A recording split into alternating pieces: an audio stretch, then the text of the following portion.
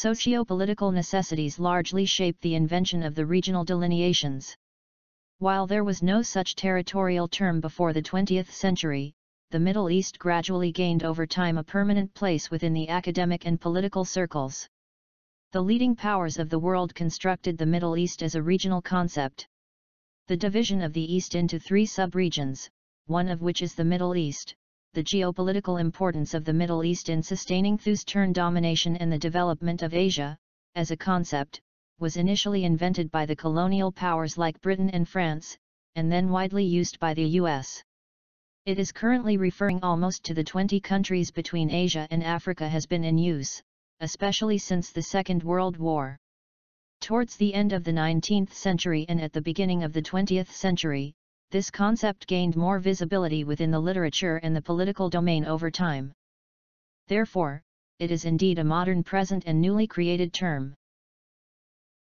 The Middle East as a geographic term within the literature was initially used by the American naval officer Alfred Thayer Mahan in 1902 to identify the region between Saudi Arabia and India.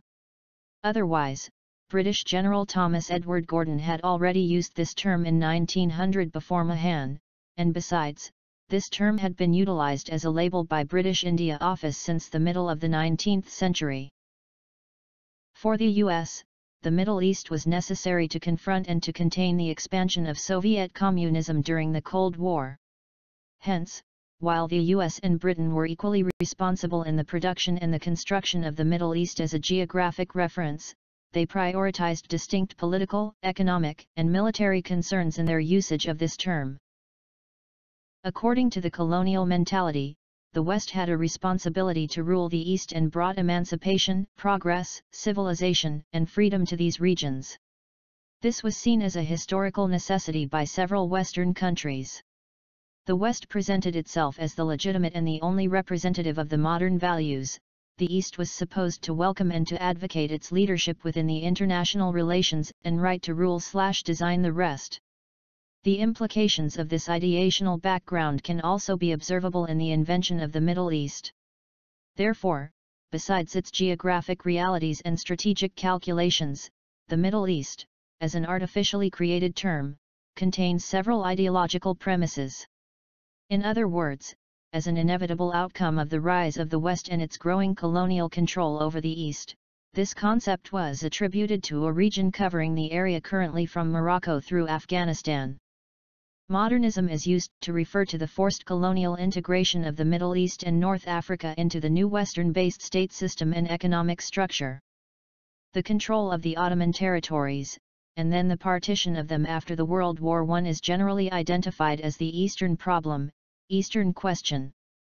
Following World War I, Britain, and France as the victorious countries managed to implement their colonial strategies over these territories, which were now regularly defined as the Middle East. The political-social realities involving extant borders, state systems, and economic structures within this region were thus designated by these two mandatory states. Zionism is a colonial settler project, which its founders understood was achievable only through an alliance with colonial powers. Whereas the colonization of Palestine would start late, on the eve of the eclipse of European colonialism, Zionism would thrive in its early years precisely because both anti-Semitism and colonialism were de rigueur in late 19th and early 20th century Europe. Under the George W. Bush presidency, the U.S. unveiled a new initiative called the Greater Middle East Initiative in 2004. This initiative prompted a new discussion on the definition of the Middle East and concerning what its borders were. These discussions proved the ideational aspect and inconsistent nature of the Middle East imagination. In other words, geographical definitions may not necessarily have specific and fixed meanings and borders. On the contrary, attributed meaning to these borders can change depending on the shifting international dynamics. Bush and his administration frequently used Greater and Broader Middle East concept to refer to the new Middle East. According to Bush administration, due to terrorist challenges from the Afghanistan-Pakistan or the ongoing instability within several West and East African countries. This definition also reproduced the discourse identifying the Middle East and its Muslim identity with the violence terrorism. The purpose of the Orientalist discourse is to legitimize the colonial discourse structured upon the Western supremacy and Eastern domination, namely Orient-Occident distinction. Accordingly, while Israel geographically is a part of the Middle East, it is seen as a part of the West due to its alleged democratic and secular identity and allegiance to Western values. To put another way, the construction of the Middle East as conflict-ridden along with Islamically oriented terrorism would simply serve the colonial reading of the Middle East and facilitate the normalization of the lasting Western intervention and interference in the regional politics. Orientalism refers to several overlapping domains. 1. The changing historical and cultural relationship between Europe and Asia, a relationship with a 4,000-year-old history.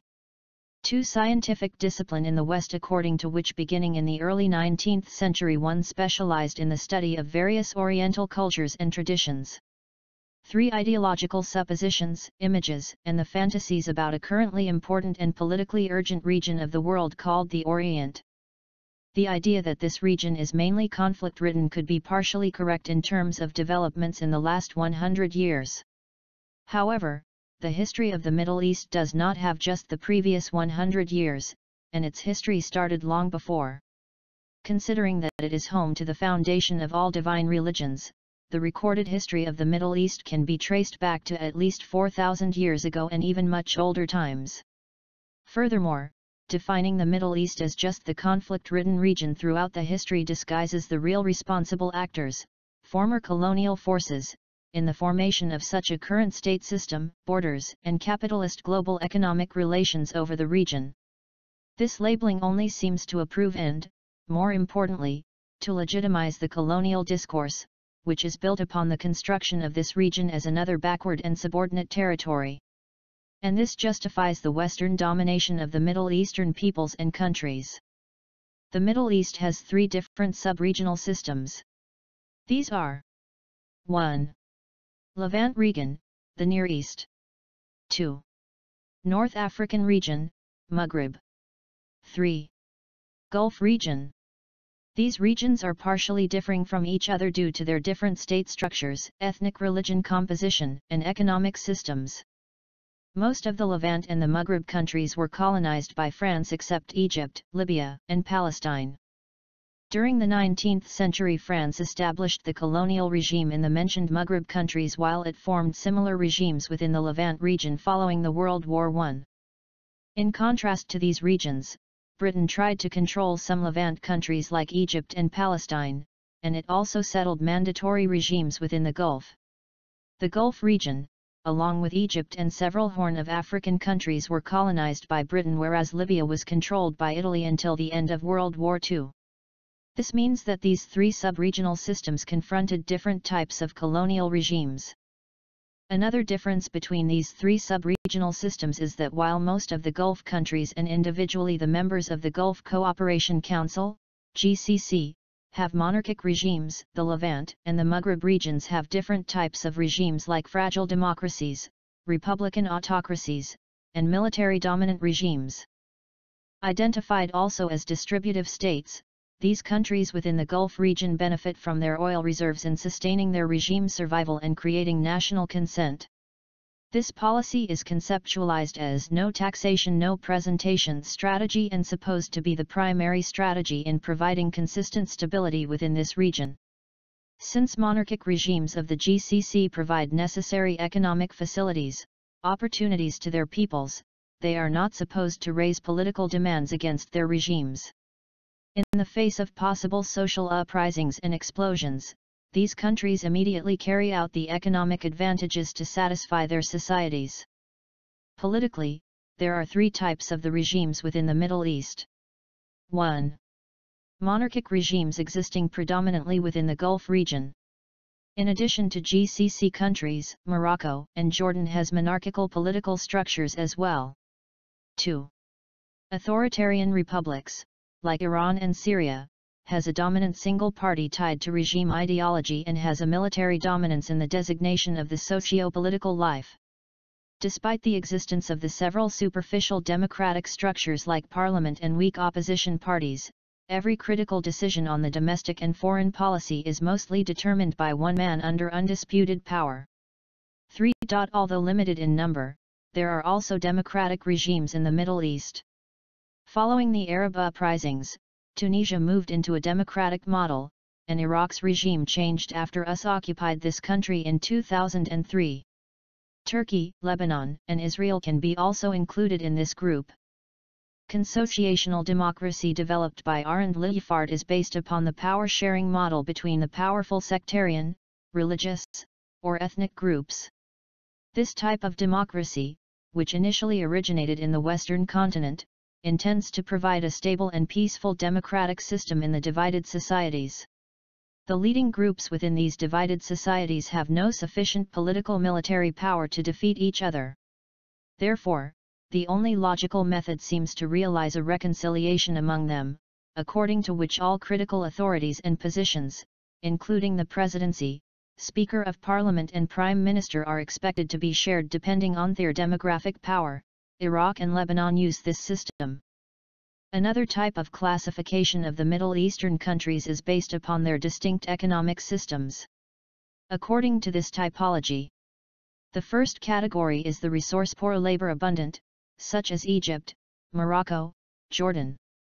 The second is the resource-rich labor-abundant, for example Algeria, Syria, Iraq, Iran. The third resource-rich labor-poor, such as GCC countries and Libya. This approach intends to present a political economy reading of international relations within the Mena. In this context, in contrast to a few democratic regimes, most of the countries in this region have a deep-rooted authoritarian structure. Secondly, these countries which mainly fail to fulfill their promises on the realization of the economic progress are claimed to prove their economic underperformance. Lebanon is the only country in the Middle East, where Christians have a certain socio-political role. Since France mandated it between 1920 and 1943, Maronites were given a privileged political military position within Lebanon. Despite their losing initial powerful and dominant position within Lebanon, they still hold the key positions and mechanisms in this country. Around 94%, 503 million, of the population of this region is Muslim, and only a tiny percentage of this population has different religious backgrounds, especially like Christianism and Judaism. These different religious groups are mainly living in countries like Egypt, Syria, Lebanon, and Israel. There are around 10% of Coptic Christians within Egypt and 35% of Maronite Christians within Lebanon. Most of the Jewish people are living in Israel. The only country where Christians have a certain socio-political role is Lebanon. Arab, Muslim identity plays an essential role in the regional politics. However, despite Arab Muslim populated countries, there is also ethnic religious plurality within the Mena. While Arabs, including Arab Berber people living dominantly in the Maghreb region, occupy the first rank with their highest percentages within the total population of the region, there are other leading national groups like Turks, Persians, Kurds, Jews. In addition to the existence of the various ethnic groups, there are also other religious groups, including Christians and Jews. While Coptic Christians make up the important religious minority of Egypt, Maronite Christians have essential demographic power within Lebanon. Besides religious diversity, there are apparent sectarian differences among the Muslims as evidenced between Shia, Sunni madhabs. What is more, the divergent practices can be noticeable even within the sub-branches of the two leading sectarian groups. There is also an Ibadi community associated with the Khariji tradition, which is defining itself as different from the two major sectarian groups. Lastly, there is a Druze community who has specific demographic power within Lebanon and also live in Syria. So one can easily claim that despite its Arab-Muslim identity, the Mena region still involves different cultural and ethnic groups.